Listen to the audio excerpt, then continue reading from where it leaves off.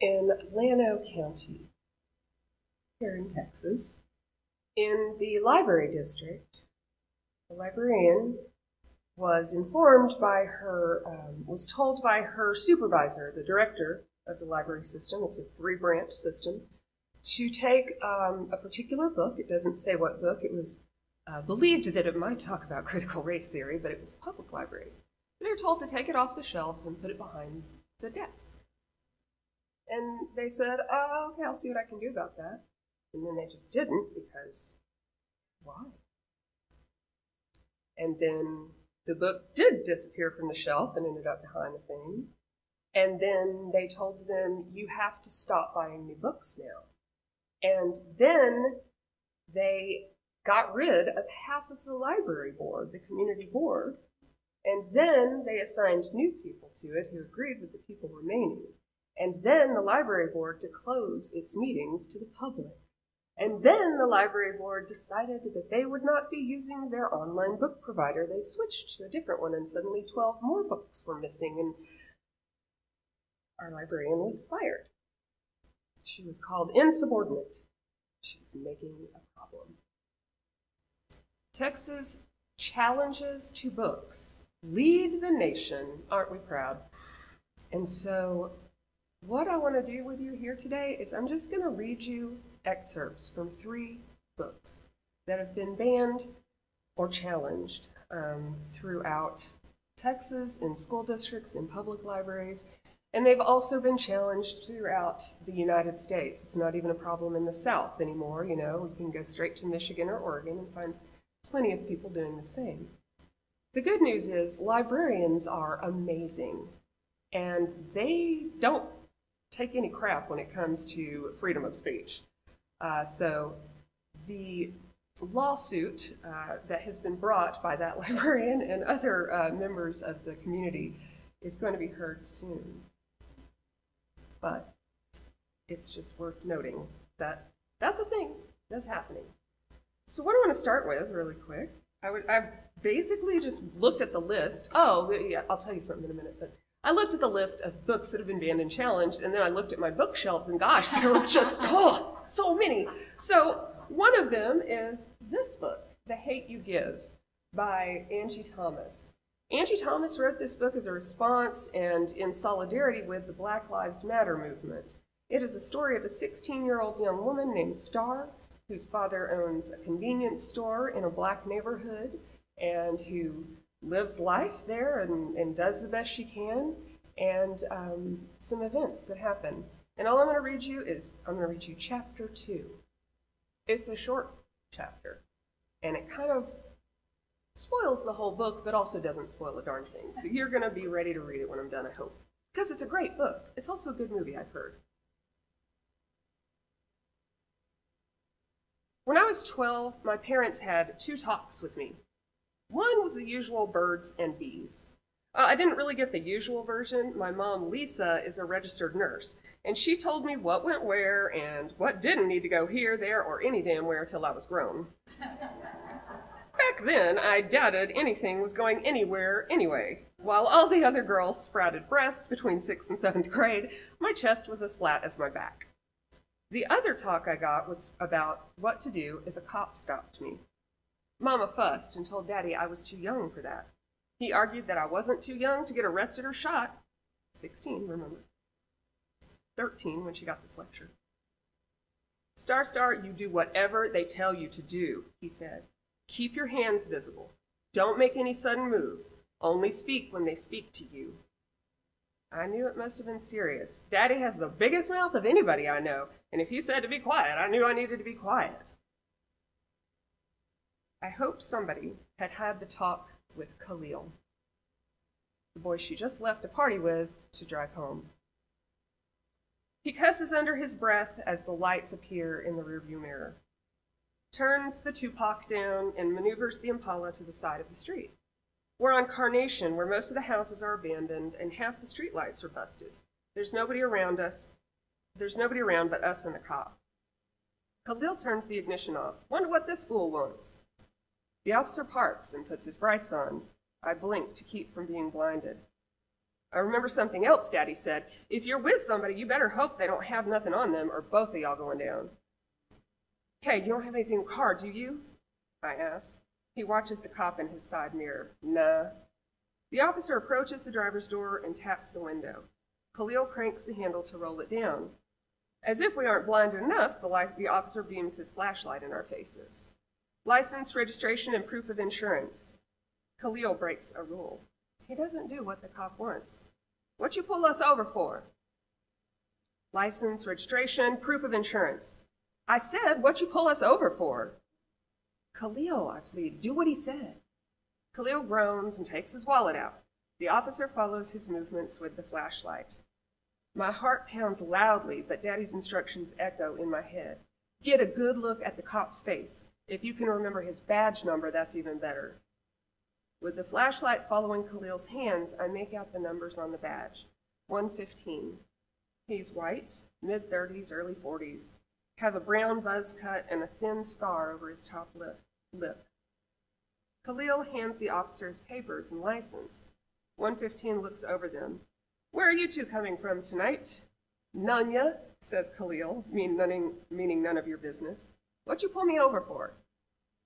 Your tail light's broken. So are you going to give me a ticket or what? You know what? Get out of the car, smart guy. Man, just give me my ticket. Get out of the car. Hands up where I can see them. Khalil gets out with his hands up. 115 yanks him by his arm and pins him against the back door. I fight to find my voice. He didn't mean... Hands on the dashboard, the officer barks at me. Don't move! I do what he tells me, but my hands are shaking too much to be still. He pats Khalil down. Okay, smart mouth, let's see what we find on you today. You ain't gonna find nothing, Khalil says. 115 pats him down 2 more times and turns up empty. Stay here, he tells Khalil, and you, he looks in the window at me. Don't move. I can't even nod. The officer walks back to his patrol car. My parents haven't raised me to fear the police, just to be smart around them. They told me it's not smart to move while a cop has his back to you. Khalil does. He comes to his door. It's not smart to make a sudden move. Khalil does. He opens the driver's door. You okay, Star? Pow! 1. Khalil's body jerks. Blood spatters. He holds onto the door to keep himself upright. Pow! 2. Khalil gasps. Pow! 3. Khalil looks at me, stunned. He falls to the ground. I'm 10 again, watching my best friend drop. An ear-splitting scream emerges from my gut, explodes in my throat, and uses every inch to be heard. Instinct says don't move, but everything else says check on Khalil. I jump out the Impala and rush around to the other side. Khalil stares at the sky as if he hopes to see God. His mouth is open, like he wants to scream. I scream loud enough for the both of us. No, no, no, is all I can say. Like, I'm a year old and it's the only word I know. And I'm not sure how I end up on the ground next to him. My mom once said that if someone gets shot, try to stop the bleeding, but there's so much blood, there's too much blood. No, no, no, no. Khalil doesn't move. He doesn't utter a word. He doesn't even look at me. His body stiffens, and he's gone. I hope he sees God. Someone else screams. I blink through my tears. Officer 115 yells at me, pointing the same gun he killed my friend with. I put my hands up.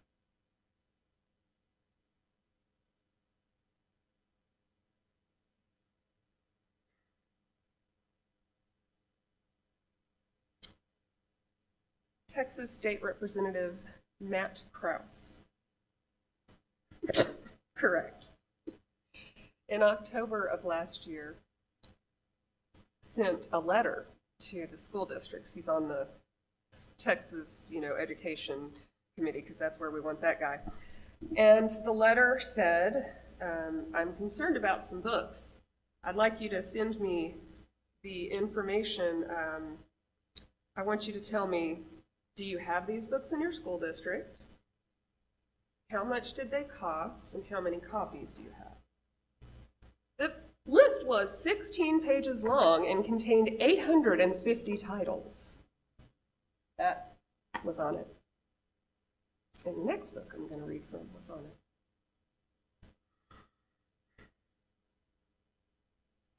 Less horrifying, I hope. Another book that was easily accessible on my bookshelf and that has made a huge difference in my life has been The Color Purple. And as many of you know, this book has been banned again and again and again. It has the temerity to be a literate and beautiful book by a woman of color, and it also has the temerity to talk about women loving women. My goodness, how dare they? Well, there is a good thing that happens. The book is about Celie, who is an African-American woman in the deepest of poverty in the South, and her upbringing, starting with, sexual abuse and physical abuse and emotional abuse, and children that are born and then taken away, and then marrying one person because they were told they had to. It was just a long, hard life. And the new thing that happened to them is they met a woman named Shug. And Shug was a nightclub singer and just an artist and just too cool for school in general. And Shug and Celie, when you put them together, made something strong and beautiful. And with Shug's help and with her own help, Celie also restored her ties to her broken family, those who she could, including one of her sisters who became a missionary in Africa, who was writing letters about building things in the village. And so this begins a portion of the book that's just a long back and forth of letters between Celie and her sister Nettie. And there's a good letter that I want to read to you.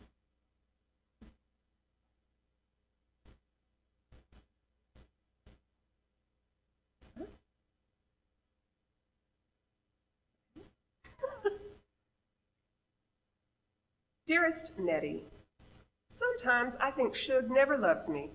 I stand looking at my naked self in the looking glass. What would she love? I ask myself.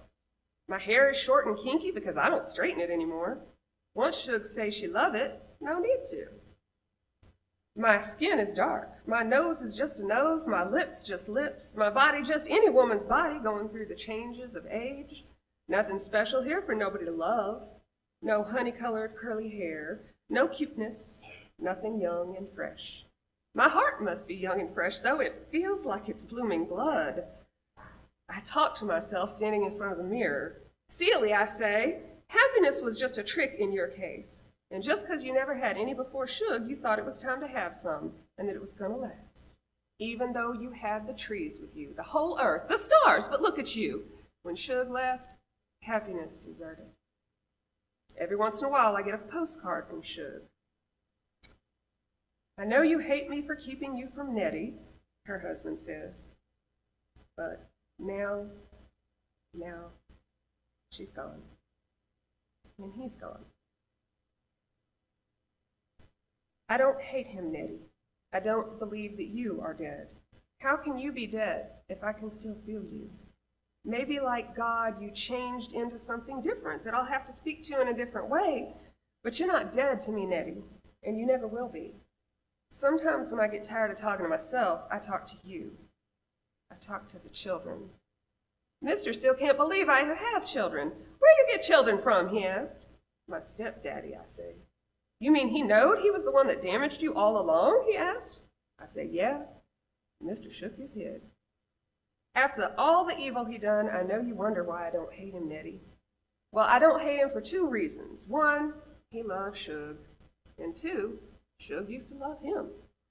Plus, it looks like he's trying to make something out of himself. I don't mean just that he's working and he cleans up after himself and appreciates some of the things God was playful enough to make. I mean, when you talk to him now, he really listened. And one time, out of nowhere in the conversation us was having, he said, Celie, I'm satisfied this is the first time I ever lived on Earth as a natural man. It feels like a new experience. Sophia and Harper are always trying to set me up with some man. They know I love Shug, but they think women's just love by accident, anybody handy likely to do. Every time I go to Harpo, some little policy salesman get up all in my face. Mister has to come to the door. You tell the man, this lady my wife. The man vanishes out the door. We'll sit and have a cold drink, talk about our days together with Shug, talk about the time she came home sick, the little crooked song she sang all our fine evenings down at Harpo's. Remember the night Sophia knocked Mary Agnes' tooths out? He asked. Who could forget it? We don't say nothing about Sophia's troubles. Can't laugh at that. I wonder if she told... So then, sorry. Goes into like the details of life.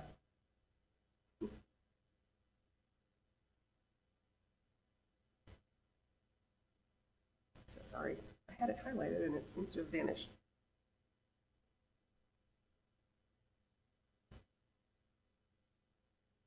All right.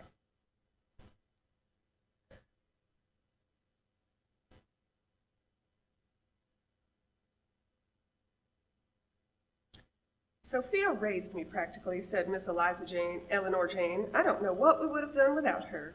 Well, says Stanley Earl, everybody around here was raised by the colored. That's how come we turn out so well. He winked at me and says, well, sugar pie, to Miss Eleanor Jane, time for us to mosey along. She leapt up like somebody stuck her with a pin. How Henrietta doing? She asked. Then she whispered, I brought her something so well hood with yams she won't ever suspect. She cooked yams into a tuna casserole. Well, says Sophia, one thing you have to say for Miss Eleanor Jane, her dishes almost always fool Henrietta. Finally, the end come to Sophia and Miss Eleanor Jane, and it wasn't nothing to do with Henrietta, who hates Miss Eleanor Jane's guts. Henrietta is netty. It was Miss Eleanor Jane herself and that baby she went and had. Every time Sophia turned around, Miss Eleanor Jane was shoving Reynolds Stanley Earl in her face. He had a little fat white something without much hair. Looked like he was headed for the Navy. Ain't little Reynolds sweet, says Miss Eleanor Jane to Sophia. Daddy just loves him, she says. Love having a grandchild named for him and looks so much like him, she says. Sophia doesn't say anything, standing there ironing some of Susie Q and Henrietta's clothes. And so smart, says Eleanor Jane. Daddy says he never saw a smarter baby. Stanley Earl's mama says he's smarter than Stanley Earl was when he was this age. Sophia still don't say nothing. Finally, Eleanor Jane notices. And you know how some white folks is, they will not let well enough alone. If they want to bad enough, they are going to harass a blessing from you if it kills. Sophia was mighty quiet this morning, Miss Eleanor Jane say, like she was just talking to Reynolds Stanley. He stared back at her out of his big bug eyes. Don't you think he's sweet? She asked Sophia again. He's sure fat, says Sophia, turning over the dress she's ironing. And he's sweet too, says Miss Eleanor Jane. Just as plump as he can be, says Sophia, and tall. But he's sweet, too, says Eleanor Jane, and he's smart. She hauled off and kissed him upside the head. He rubbed his head and said, Yee. Ain't he the smartest baby you ever saw, she asked Sophia. Well, he got a nice size head on him, says Sophia. You know, some people place a lot of weight on head size, not a whole lot of hair on it either. He's going to be cool this summer for sure. She folded the piece of clothes she was ironing and put it on a chair. Just a sweet, smart, cute, innocent little baby boy, says Miss Eleanor Jane. Don't you just love him?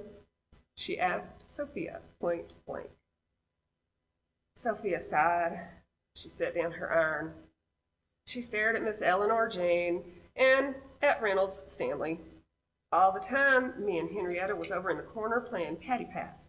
Henrietta act like Miss Eleanor Jane ain't alive, but both of us hear the way the iron sound when Sophia put it down. That sound has a lot of old and new stuff in it. No, ma'am, says Sophia. I do not love Reynolds Stanley Earl.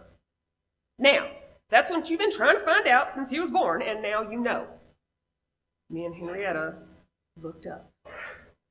Miss Eleanor Jane, just that quick, done put Reynolds Stanley down on the floor where he crawling around, knocking stuff over, head straight for Sophia's stack of ironed clothes and pulls it down on his head. Sophia takes up the clothes, straightens them out, and stands by the ironing board with her hand on the iron. Sophia is the kind of woman that no matter what she has in her hand, it looks like a weapon.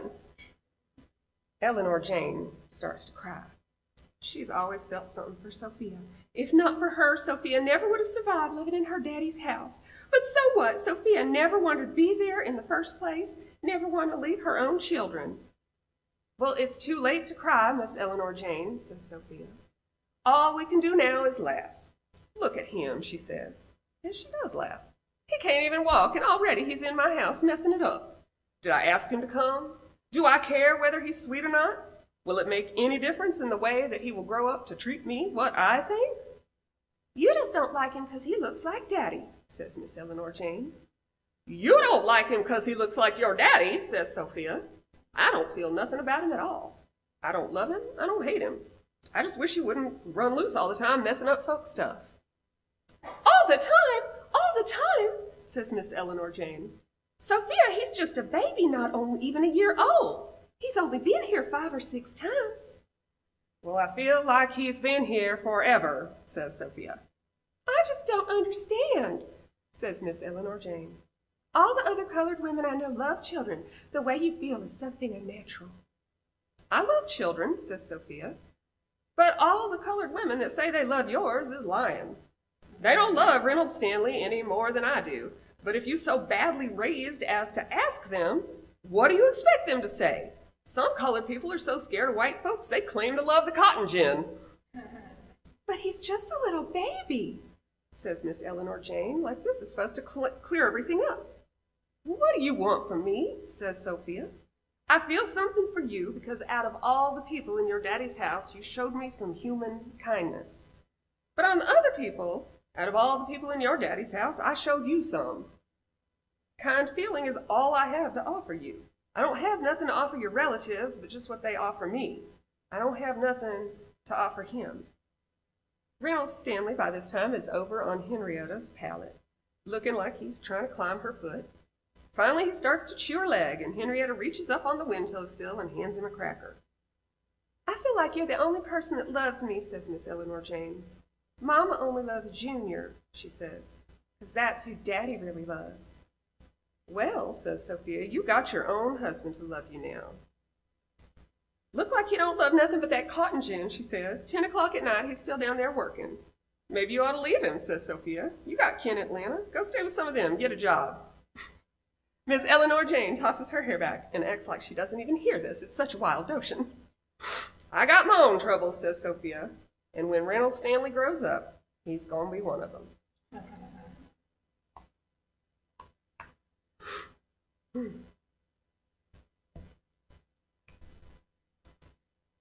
It's been really terrible to read about all the ways people are trying to silence voices from the margins.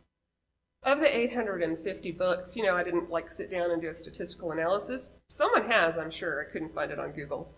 But the authors are almost entirely fitting into certain categories. They're queer, or they're Black, or Hispanic, or Asian, or they're women, or they're all of those things. Oh my God, can you even imagine? How dare they? The good thing about it has been that it's not going unnoticed and unchallenged. The good thing about it is that there are people who are looking around like we are now and saying, wait, what?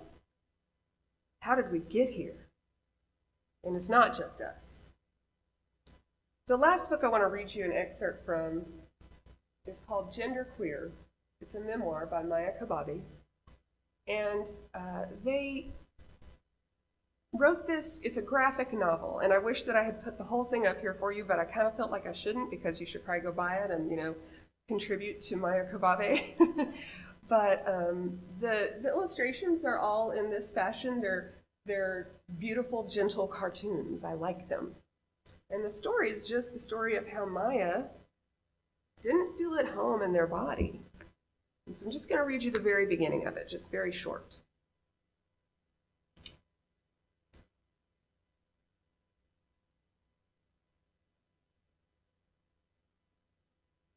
I should have 4 copies of my Kindle so I could have all 4 books up.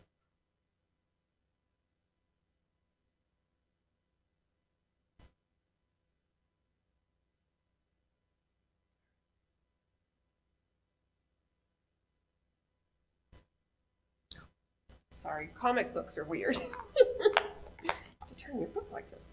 All right, here we go. We see a young person wearing a hoodie and jeans placing items into the back of a truck. They turn away and we see the family. Do you have everything? I think so. Be smart and safe and happy. Text me every day, says the sister. I will, they say. And then we hear this. In 2013, when I was 24, I headed to San Francisco to begin my master's degree in comics. I'd spent the last several months assuring people that yes, an MFA in comics is a real thing. I entered grad school with a fiction project and no interest in memoir. However, one of my first classes was autobiography taught by Mari Naomi. A good way to start, it shows the instructor saying, is by listing your biggest secrets. At least one of them should start a story. And then we see our protagonist. No one gets my secrets. They're mine. I struggled in this class. The teacher, try writing down some of the things you consider your demons. Okay, and this is what I write. Girly clothes, getting my period, swimming, bathing suits, boobs. I think to myself, all of these things are about gender. I did write a short comment about one of my demons in that class, but I was so embarrassed by it that I taped pieces of paper over those pages of my sketchbook. And then we see the sketchbook, and she pulls away the paper to reveal Genderqueer, this book. She begins, in October 1992, my family moved into one of two houses on a 120-acre property in Northern California with no electricity and no flush toilets. I was 3.5 years old and my sister was 1. Our neighbors had 3 kids, Rebecca, Bronwyn, and Galen, my age. The property was powered by a mix of solar, hydroelectric, and generators. We had a bathtub, but no shower. We filled our outdoor washing machine with the garden hose. There were 2 outhouses, home to many spiders. Galen and I often just peed in the yard. It just shows 2 little kids from the back, one standing up, peeing, and the other squatting down, peeing. Neither Galen nor I attended a preschool or a kindergarten. The first day of first grade was our first time mixing with other kids our age. They see some kids in a treehouse, and Galen says, "Can we come up and play?" "You can come, but not Maya." "Why not?" "Because she's a girl, and girls have cooties." And they look at each other and they're sad, but Galen goes up in the treehouse, and Maya goes along and says, "What's a cootie?" There were so many things I didn't know. My classmates knew how to paint with watercolors on wet paper. I don't know how. How to knit. I don't know how. A select few could even read. I don't know how. My teachers were very patient. It wasn't unusual for boys to wear their hair long in my class of 18 students. 4 boys had hair that brushed their shoulders. I remember a field trip that I took with my class in 3rd grade. We were visiting a farm next to a river. It was a hot afternoon, and our teacher said we could take off our shoes and socks to wade. My dad was one of the trip chaperones, and he took off his shirt to sit in the sun. I took my shirt off too and walked in the shallows, just wearing my shorts. Some of my classmates noticed. "Look, Maya took her shirt off like a boy." "What? Ha ha." My teacher intervened. "Maya dear, you should put your shirt back on." "Why?" You need to. Come put it back on now." I walked back and put my shirt back on again, but I didn't feel I'd done anything wrong. It was everyone else being silly, not me. I'll stop there. It's a beautiful book. As some of you know, one of my closest friends has been transitioning over the past 2 years, and I wished I had read this so much sooner, just the depth of understanding and real life, experience. Really, it's wonderful.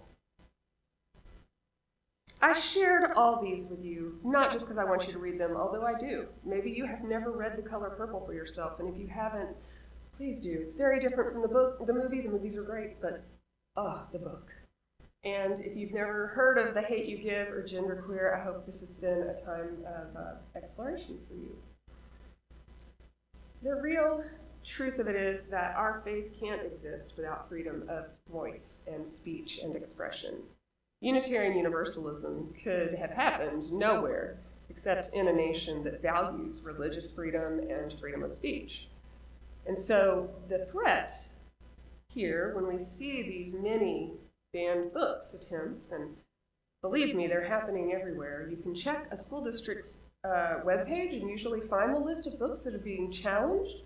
You can find out more about how they're looked at. You could, if you're a member of that community, go and join one of those groups that reviews books that schools question or that libraries question. They need community members, and I'm pretty sure not our community members are going as much as some other community members, so maybe they need to balance.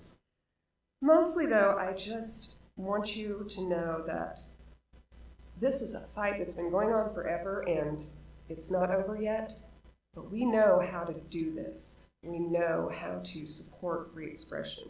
We know how to support these authors by purchasing their books. We know how to go to places and protest when they do. On July 2nd, the Bullock Museum in Austin canceled an event that had 300 RSVPs to talk about a book that described the ways that slavery influenced the Battle of the Alamo. It was canceled because the governor and what's that dude, Ken Paxton, what's his job? Yeah, it's hilarious. He's the Attorney General, biggest crook in the state, excuse me. Yes, said it live and in person, sue me. So these two people called and said, you have to cancel this event. And that was like last month, that was the beginning of this month. Okay, so we know it's happening, but also, there was a big fuss, there was a big story, people are mad. You know, it's the more we call attention to it. Like anti-racist baby, we gotta name it when we see it. I just want to close really quickly with a very brief poem. Sorry.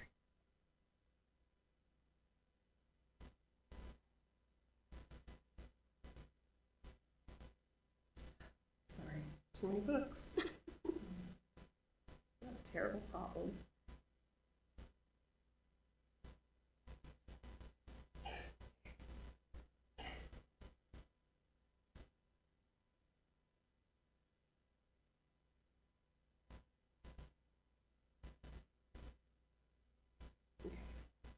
Classes.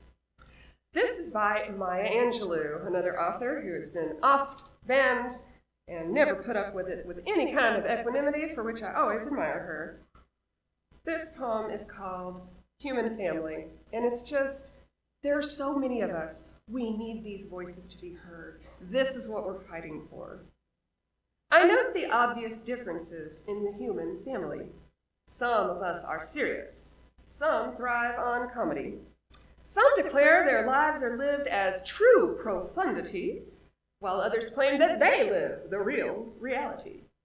The variety of our skin tones can confuse, bemuse, delight. Brown and pink and beige and purple, tan and blue and white.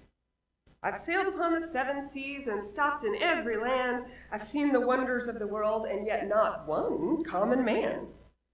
I know 10,000 women called Jane and Mary Jane, but I've never seen any two that were really the same. Mirror twins are different, although their features jibe, and lovers think quite different thoughts while lying side by side. We love and lose in China, we weep on England's moors, and laugh and moan in Guinea, and thrive on Spanish shores. We seek success in Finland, and we're born and die in Maine. In minor ways we differ, in major we're the same. I note the obvious differences between each sort and type, but we are more alike, my friends, than we are unlike. We are more alike, my friends, than we are unlike. Amen.